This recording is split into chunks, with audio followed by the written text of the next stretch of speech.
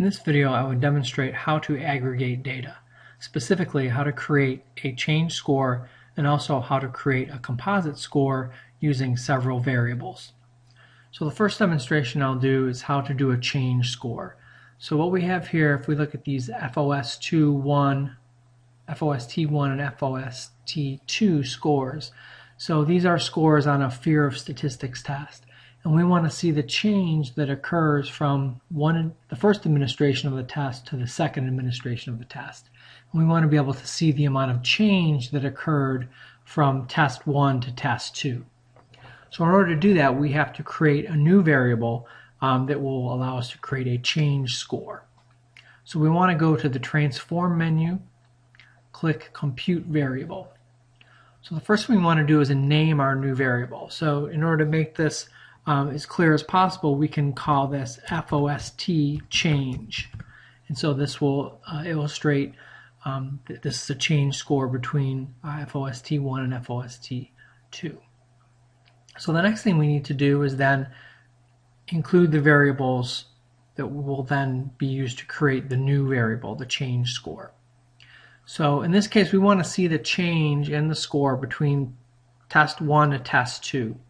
So what I'll do here is highlight test 2 and move that over into the numeric expression box. And then what I'm basically going to do is subtract the score from time 1 from time 2, and that will give me my change score. So I then want to include the minus or the subtraction sign, then highlight FOST1, and then move that into the numeric expression box. So now what I'm going to do is create a new variable that is basically the difference between test score 1 and test score 2. So once I've done that, I want to click OK. And then if we go back to our data view, we can see now we have this change score on the FOST test.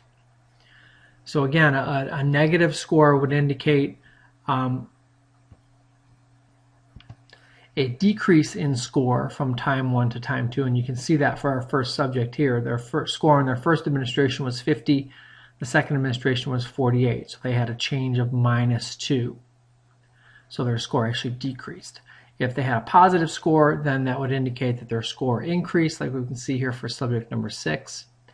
If they have a 0, that means that their score did not change at all. Okay, the next type of data aggregation that we can do, that we commonly will do, is if we have 3 variables that are related to one another or maybe are part of the same questionnaire. So in this case, we may have measured depression using 3 different types of questions. And we want to create an aggregate or a composite score. So each of these 3 variables added together will give us a score that will give us an indication of the level of depression in an individual. And so this is not uncommon when we have different kinds of scales that have subscales, and we want to aggregate those subscales to create a total composite score or total index. So in this case, what we want to do is be able to add up the scores for each individual for depression 1, depression 2, and depression 3. So again, we're going to have to create a new variable in which we add the 3 scores together. So we want to go to the transform menu, click compute variable, and again, we want to come up with a new variable name. So in this case, we're going to call this, let's call this depress total, in which we're indicating that we're adding up the 3 depression scores. And again, we want to clear this out because we have a new numeric expression. So basically what we're going to do is highlight each of the 3 depression scores and then indicate that we want to add each of these. So I'm going to highlight these in turn,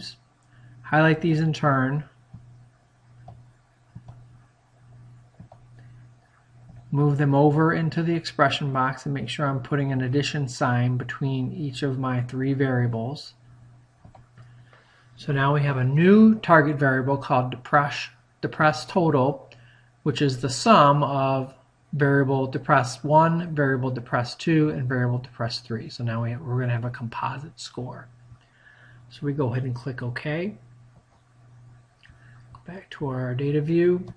We can see now we have a new variable that is basically the sum of our 3 depression variables, depress 1, 2, and 3. So now we have a total score.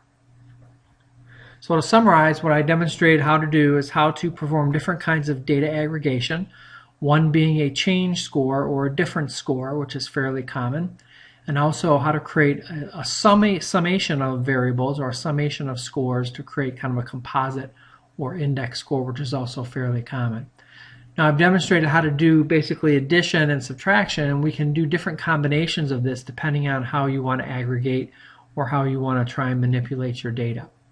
So hopefully you've learned something in this video, and good luck using this technique in your own research.